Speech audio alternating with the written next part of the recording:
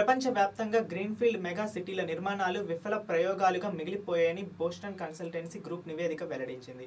అమరావతి విషయంలో అలాంటి ప్రయోగం రాష్ట్ర ప్రజలకు నష్టదాయకమని, సంపదంతా ఒకే చోట పోగై మిగతా ప్రాంతాలకు అన్యాయం జరుగుతుందని హెచ్చరించారు.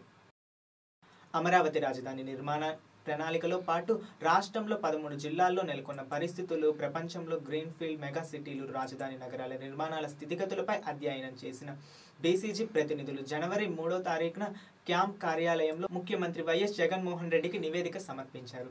అమరావతి నిర్మాణం ఆర్థికంగా లాభదాయకం కాదని, పైగా రాష్ట్రాన్ని మరింత అప్పుల ఊబిలోకి నెట్టేస్తుందని పేర్కొన్నారు. అప్పు చేసి ఒకే చోట 1,00,000 కోట్లకు పైగా ఖర్చు పెడితే వెనుకబడ్డ రాయలసీమ, ఉత్తరాంధ్ర ప్రజలకు అన్యాయం చేయడమేనని తేల్చి చెప్పింది.